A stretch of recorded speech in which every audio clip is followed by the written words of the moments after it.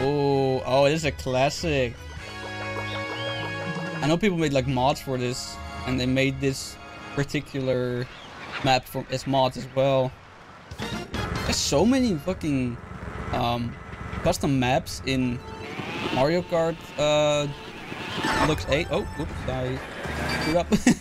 Like, so many people made like custom maps for this game, bro, and like only a select few of people can actually play them because they have an older Switch and they can, you know, jailbreak them and whatnot. Every Switch that's like after a certain period, you can't mod, sadly. Because I tried, bro, I tried, but my Switch is too new. It's too new, bro.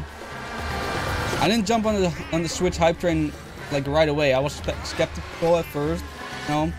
I was like, oh, it's gonna just be a disappointing like the Wii U was, you know. But I'm actually pretty happy with Switch, you know.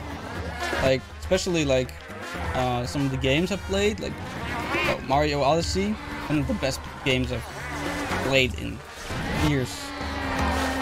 Completed the whole thing on stream. It's amazing. 100% everything. I'm so bad. I can't drive with her, bro. I am so bad with her. She can't. This is not the setup for her, bro. It's not a good card for her.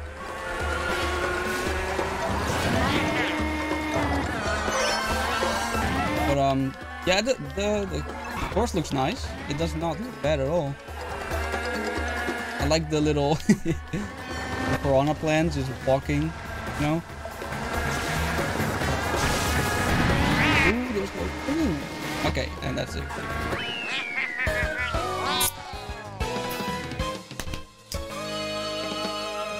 Here. Here. No? You're just gonna stare at me. Okay. Don't see it, but my cat was just staring at me. Now she walks away again. Okay. Cats, I guess.